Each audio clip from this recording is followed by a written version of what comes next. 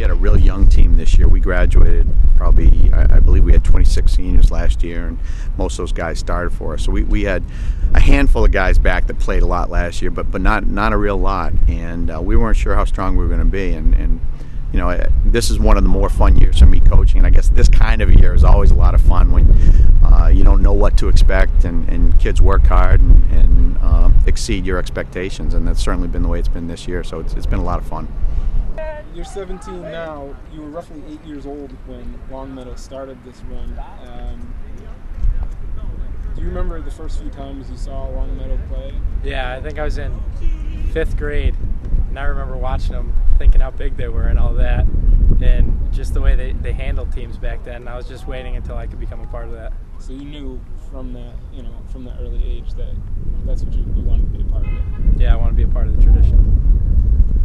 What did you think of that? First time I saw him play was my freshman year, and seeing Aaron Wilkins and Marquise Jenkins and all those kids. And I saw a couple of old tapes, 97, 98, and how good they were back then. You know, this is a great school, a great program. Had a lot of tradition here. I went to one of the Super Bowls. I remember back when they had a Winston McGregor. He was like their featured back, and I think they lost by like the 2-point conversion, the last play of the game, I think. But I never really watched high school football before I started playing, really, and I was never really into football that much until I started playing. But yeah, I've been in love with the game ever since I started. What do you think? Were there any players when you were a freshman that you looked up to, that you thought, sort of embodied what you wanted to be as a football player? Eric Jefferson and Joey Fenari, just because he was like such a, I don't know, he just had a lot of energy, and he was a captain, and I don't know, just looked up to him. He's a good player. Dan McKenna was a quarterback when I was in 5th or 6th grade, I think, and I remember watching him throw, and I loved the way he threw, and then Matt Russo came after him, and I just wanted to be another quarterback for Longmeadow.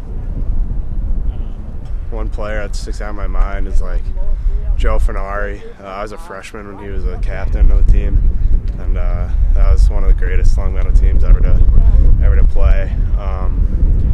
And he just, to me, embodied hard work and positive attitude. He was a great player.